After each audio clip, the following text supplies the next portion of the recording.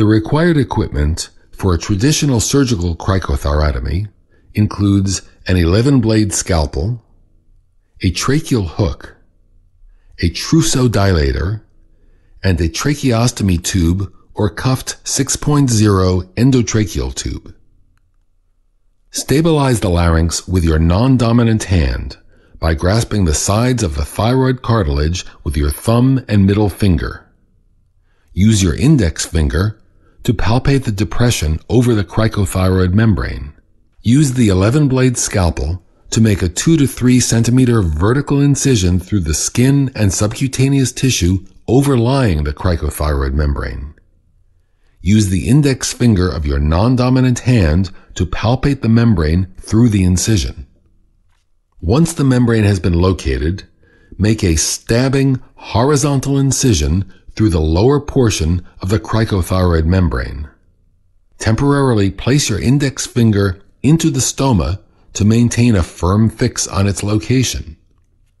Next, place the tracheal hook into the opening in the membrane.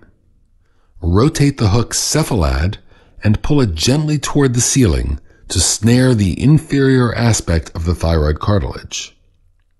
While holding the hook with your non-dominant hand, use your dominant hand to place the trusodilator into the trachea. Spread the blades open to dilate the opening in a vertical direction. You are now ready to insert the airway into the trachea. If an assistant is available, he or she should insert the airway while you maintain control of the tracheal hook and the dilator.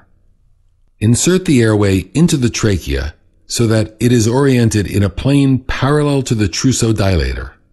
Then, rotate the dilator and the airway together 90 degrees while advancing the tube further into the trachea. Advance the airway catheter completely so that the flange of the device rests against the patient's neck.